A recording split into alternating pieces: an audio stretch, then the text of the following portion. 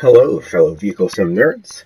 This is Marcus Goravak. Today we're going to be doing the first little bit of World of Warships Legends. So this is a console port of World of Warships, and it is available on PlayStation 4, which I'm playing it on, and also on Xbox as well if you're on the other team. Welcome to World of Warships Legends. Begin your journey by battling against the AI. Play battles and raise your service record level. Each level unlocks new game features, including battle types, upgrades, and more activities. So when you first launch into the game, you basically are going to start with one of three ships. The Alabama, the Chikuma, and the Weymouth. So they are each very basic Tier 1 cruisers. And the first battle you're going to fight is going to be human players versus the AI. It's the only option to start with, but you get more options later. So we're launching into it now. So basically, with just cruisers in the battle, the rock, paper, scissors mechanic of the game is reduced to sort of just like scissors versus scissors versus scissors. So games are fairly short, fairly brutal. A lot of heavy fire back and forth. Not a lot of sneaking around with the smaller ships like the destroyers, or a lot of the sort of mobile fortress play of the battleships. So basically, we're just looking around. We're sort of in the middle. We've got allies on both sides. Our allies are all human players. Our enemies are all AI. The AI is not especially difficult. It doesn't present too much of a challenge, which is good because this is just sort of us practicing. This game is so beautiful. Anyways, just looking around at our little ship. It's painted white in American Great White Fleet colors. So we're just getting started. One of the interesting things about this game is it's got a sort of slow, stately play to it. As a cruiser, we're sort of moderately speedy. We're not the slowest ship or the fastest ship, sort of down the middle. But even still, it takes us a little while to get going. It takes us a little while to steer. You have to sort of plan your moves well in advance. So right now we're just sort of figuring that out. We'll line up our ship with this gap between these two islands over here, heading in the direction of the enemy capture point. The other interesting thing is you can see down in the bottom, we have three guns on our little tiny ship model that are white. They're the ones that are facing towards the forward. As we spin around, other guns are available to fire. So right now we've got two guns. So you can see the aiming circle has two halves to it. Spin around, little orange things follow. Once they get to the middle, those guns have caught up. We're going to lead our target and send some shells out. 2 splashes. We've got 3 guns available, 1 out as a test shot. 2 more. That test shot is ready to go again. Now we're going to wait for all 3, and we get a 4th gun in there. Our little 3 pie sections turn to 4 pie sections. As we turn sideways on, we get a lot more guns to bear, but we're also more vulnerable. Take a quick look around. I get back in time to aim up our next shots. 3 more hits.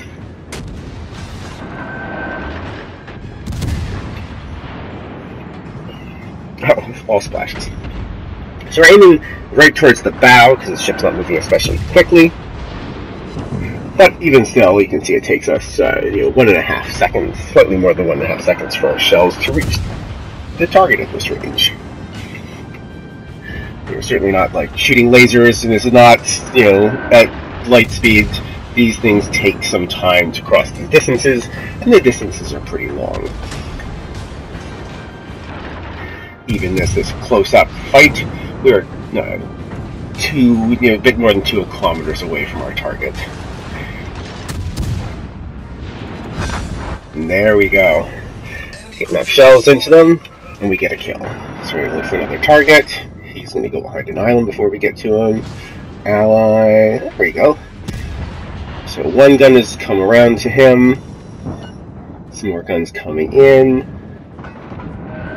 2 guns. A 3rd gun coming in. A 4th gun coming in.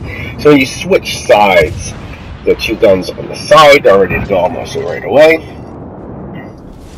but the fore and aft guns have to rotate, all the way around. So you have to sort of decide in advance which side you're going to be firing from.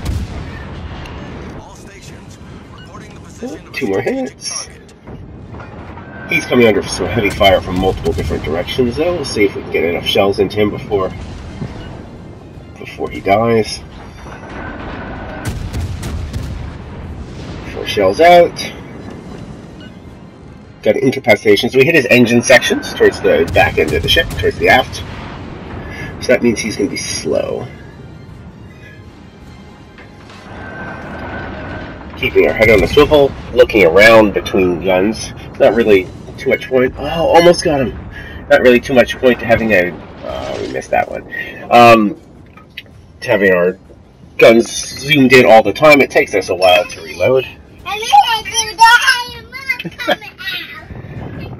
Sorry, my tiny assistant's coming to visit me.